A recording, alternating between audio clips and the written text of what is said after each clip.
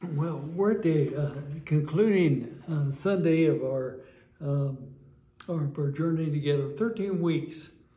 And as we are dealing with the last story, the story of building the tower, I simply want to reemphasize that a fact that what you've been dealing with is stuff from Blake. The cornerstones of the Judeo-Christian culture and the campfire stories is not developed by somebody else that I borrowed. To be sure, the basis of the theme is widespread in biblical scholarships, but some people have asked me before we even started, what could I read to sort of help me understand what you're getting at? And I mentioned that person, David Napier's book, The Song of the Vineyard. That is very helpful to me in understanding the whole Old Testament and the first part of it in terms of the first 11 chapters. But over the summer, you've just been exposed to my thoughts and my interpretations, and I just want to say thank you for your indulgence with my journey. But as we wrap up our journey, of the cornerstones, which has sort of become the morals of the campfire stories today, we finish up with our second cornerstone discovered in the story of the tower. We talked last week about the story of the clan is representing the story of humankind. We discovered how pride is making the name for ourselves, is the downfall of humankind in so many ways. But this week we discover what humankind feared most. Scattered throughout the earth was experienced as a consequence of falling to the temptation of human pride. Now you see, the story is the story of making a name for themselves. You see, humankind experiences a language barrier among humans as well as being scattered so that everybody sort of finds their own place. So the questions around the campfire to prompt the telling of the story might have been, why do people speak in different languages? Why don't we all have the same tongue? Or why are people scattered to live in different places? Often the name of the tower, which was to be built, is referred to as a Hebrew pun or a Hebrew joke, for they named the tower Babel, which in Hebrew means confusion. This is the story of human confusion. Different languages, different places. We don't understand each other. We're confused. And that's lived out in the story of the Hebrew people. They were striving to make a name for themselves by building a nation, having kings, building a temple. This confusion is represented in the experience of Pentecost, the 50-day event following the ascension of Jesus, and everyone present speaking in their own tongues. It's a given.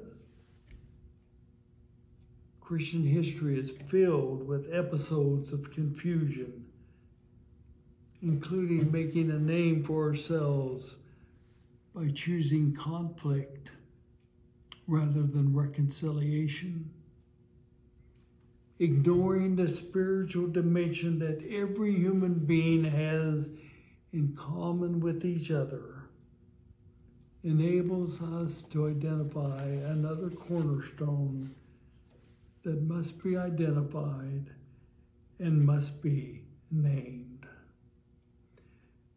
The campfire stories always include a consequence of human behavior denying or ignoring the spiritual dimension of humankind.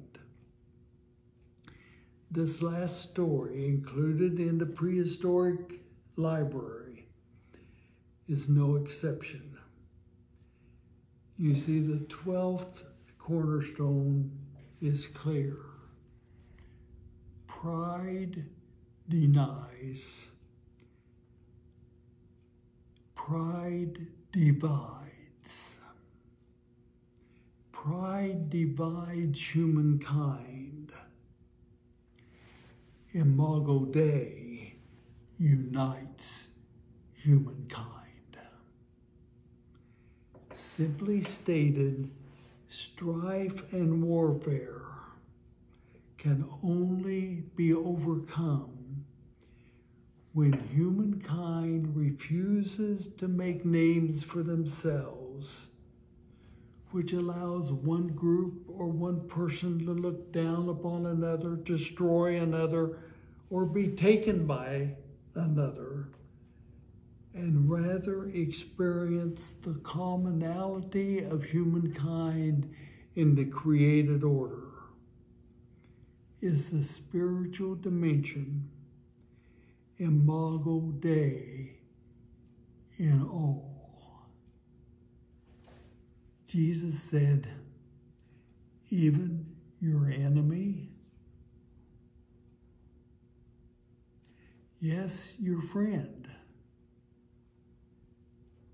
but your neighbor is all humankind, because as you are created in the image of God, so is every human being. You see, pride divides humankind. Imago Dei unites humankind. And that is the cornerstone in which the hope of the world, that we could become one, is anchored in Imago Dei. We are created in God's image, and that's what unites us all. So we'll discuss it Sunday, and I've just got 2 questions.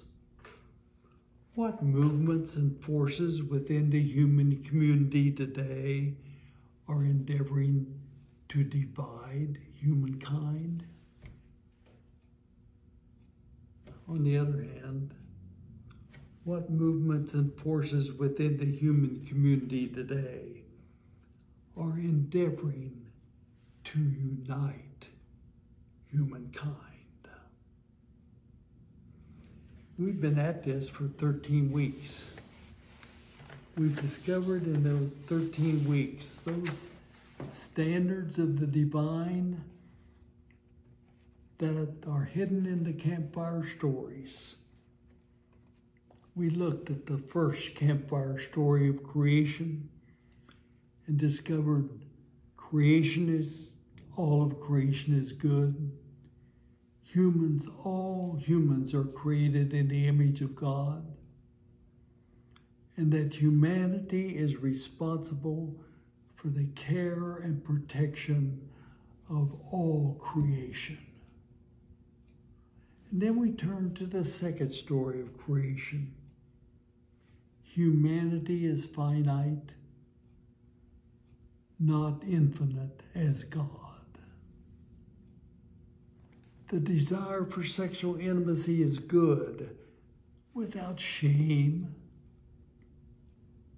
And humanity suffers the consequences of their own behavior. No one is to blame but themselves. And the story of human community told with Cain and Abel, the standard is set. Humanity is their brother's keeper. But then the story of the flood, the prelude, the devastating cornerstone. Humanity left to their own resources can destroy the created order. But in the darkest of times, of human existence, God will find the faithful. And at the end of the storm, great is God's faithfulness. And finally, as wandering humankind decides to make a name for themselves and building a tower, we discover the cornerstone that pride is the ultimate denial of Imago Dei, the spiritual dimension of human existence. And finally, we find in that story, pride divides humankind. Imago Dei unites. My hope is that we will never lose sight of the cornerstones of our life together. Thank you.